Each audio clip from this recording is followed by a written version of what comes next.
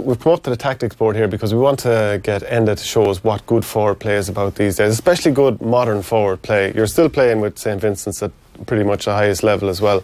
So can you tell us, as a forward yourself, now this is the traditional 15, the way it's set out, how are the best forward lines operating? Most county teams now usually set up with two inside. This guy, third man, comes out to the top of the D most likely, or even joins the centre forward out here.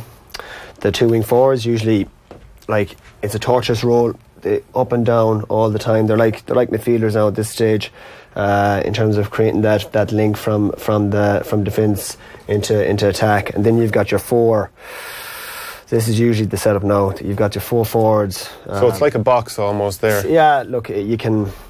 Yeah, it's like they're interchangeable, like, but it is like a box. So these two guys, you want to be going laterally across the line. You don't want to be, coming towards the ball. Like, the key principles, what we've been taught is, you want to be going towards the sideline. You want to try and receive the ball going towards goal, and you want to be trying to make your run across the line. So if you're getting that ball facing the line, it's not a very. So the last thing you want is to get the ball. You're running out towards the sideline. You don't want to be receiving the ball and you're carrying it towards the sideline because you're running into, you're no threat then. Yeah, look, a good example of receiving the ball on the half turn was, I think it was the Dublin Kerry game this year in the league.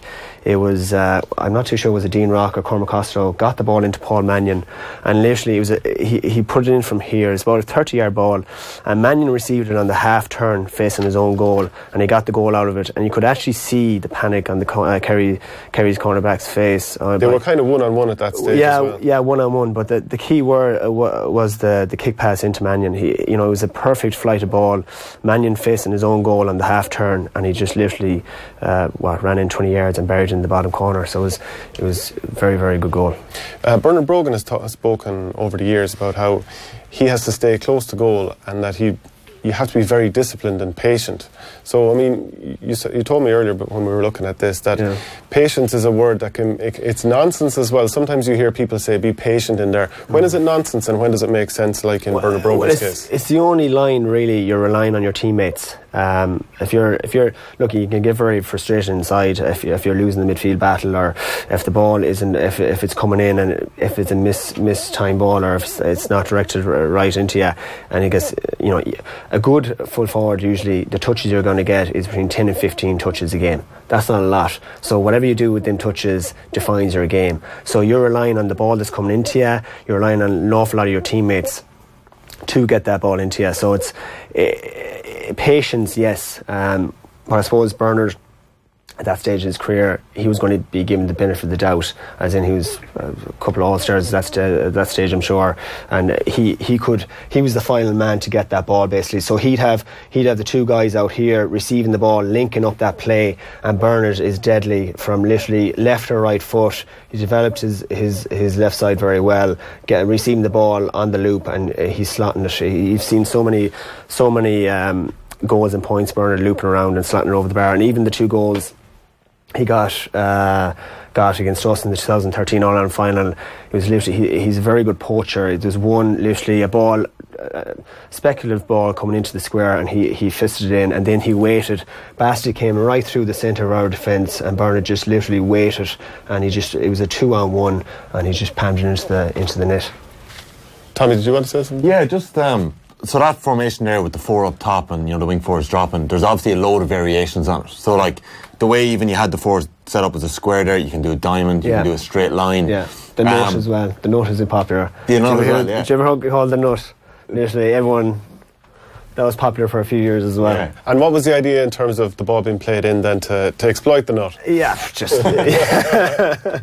just basically, you have so much space, and there'd be a basketball play there as well. Screening players, and basically so much space each side. You're running into that space. My question is kind of sort of flip side of that is that the other team are going to have bodies back. Yeah. So like you're the four up front, as you said, you're reliant on your teammates, you're reliant on delivery, the manner in which you get the ball in. how best as a 4, or whether it's 2 inside or whatever it is, how best can you negate, I'm not even going to say sweeper, but the extra bodies that are back there looking after you, how best can you take them out of the game, or what way are you going to try and get a little bit of space? So you're saying usually we say the Blues are the defenders here, and you have your 4 up top, and you usually have a +1 here at the back, alright? So basically the corner forward will have to sacrifice his game, alright? One of the corner forwards, if you're seeing the ball coming up this line here, coming up this side here, alright, we'll say the Reds are attacking. So you're seeing the ball coming up this side here. So this guy has to make that selfless run out towards the sideline. It's not the right run, but hopefully you're bringing the 2 lads with you, and it's leaving 1-on-1 inside. It's just a dummy run, and just leaving the other guy inside. Yeah, I've been kind of thrown in the full forward in the last couple of years, and all you hear it a lot. You have to make a number of runs before you get that ball, and it's sometimes I think it's a bit of a cliche, but it's about making smart runs as well. Like when you were playing inside. Well, we were discussing this off air. Like, it depends on the skill set of that guy who's on the ball. So you're training with that guy, and the more contact you have with the lads on the training pitch, the better, because you get to know their strengths and weaknesses. So the guy on the ball may not have that in a skill set to drill in a 30-40 yard ball into you. So you're going to wait. Obviously, as a young lad, and as you get older, you realise this, and you obviously have the patience, like Bernard said, but as a young lad you're zipping around the place as a 21-year-old lad, like. So as you get older, you have to have that patience. There's a perfect example, last one, you'll learn a lot from him. He came back from a broken leg and he's been a completely different player. Andy Moran over the last couple of years. Yeah. What would you say the biggest thing from playing alongside Andy and watching him is in terms of his own movement? His lateral runs, he's constantly moving. He is, if you watch... Shows on the board here, too. If you have Andy, like, let's say, Andy is literally, I mean, if you watch Andy on Saturday night, if you have a player cam on him, like, he's literally going across the line. He's trying to trip his man up. He'll have a nice little, I don't know, Mick Fitzsimon's on him now, but them two usually have a great battle. In the 17 All-Ireland final, watching them, the two of them go at it, like, it was really, really good battle. But Andy's literally, it's just his movement off the ball is just so good. And even there was a play against Cavan, actually. So literally he was isolated inside, and we say Cavan, obviously in blue here, and the ball, but Mayo were coming right through the middle, and Andy basically, the Cavan lad had him really, really well covered, and basically Andy literally went this way, went back, and then at the split second he came back. He was pointing, as he was going back this way, he was pointing the other way. Yeah. So literally the ball came into him and he just fisted over the bar.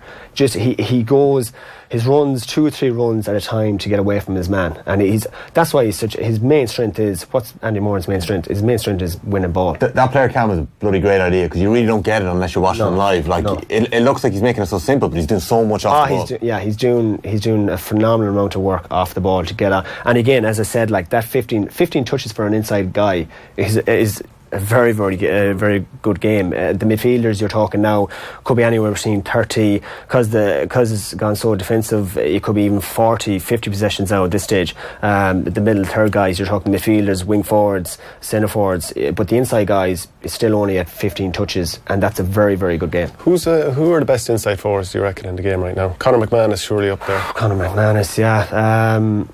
Well, Dean Rock, you wouldn't say he's necessarily closest to goal type guy as well. Actually, you were saying he's a small bit further out. No, like the Dublin are very good at, we'll say, having patience, and we'll say going around from this side to the other side, and keeping the width and creating these channels up along the D, basically, and they leave that D open a lot of the time, so they can run into it and run out of it again, and they're always moving. You don't see any dubs. We'll say, if the ball comes in this side, deep, they'll bring it around. And you see the other guys, the likes of McCaffrey, the likes of Finton, whoever's on the other side, they're having the patience, because they've discussed it in their team meetings that, right, this is the pattern play. The ball is going to be recycled around. We're going to keep our width, and we're going to create that channel up the other side. Monaghan do that an awful lot as well, and they have done over the last couple of years. Yeah. But I think Dublin are probably the best at it at the moment. Yeah. So this is what they're doing. They get the ball here, bring it around, and wait. bring it along the line until somebody has a gap to go through. Someone has it, yeah. They see a mismatch, or they see 2-on-1 basically, and they'll run it then, and then they'll basically, and they're very good at doing the basketball play of screening the other guy. If I give it off to, we'll say, if someone's looping around me and I'm going straight towards goal, someone's looping around me here, I give it off, and I'm creating that screen then for this guy, and I'm not doing anything, and he'll take a score then. So who is that best inside forward in the game right now? You would have to say Conor McManus. He's phenomenal. He really is, and the attention he gets, like against, I think it was a couple of years ago, they were playing Dublin in Croker, and he brought the two, I don't know what two Dublin defenders were on him, but he absolutely brought them to the cleaners. I think he gave Davy Byrne 11 points that day. It was absolutely outrageous. Davy Byrne from Olaf's, was he one of the... I know there was two of them following him. There was two of them following him, and he literally... like 11 points in an inter-county senior game is just phenomenal goal, especially two people on him. I know, and that's the thing as well about the marquee forward. Like when you have the likes of a Jamie Clark back, like, or a Conor McManus, they're going to tie up that best defender. And with Monaghan, they need to have a couple of options this year, which they might have.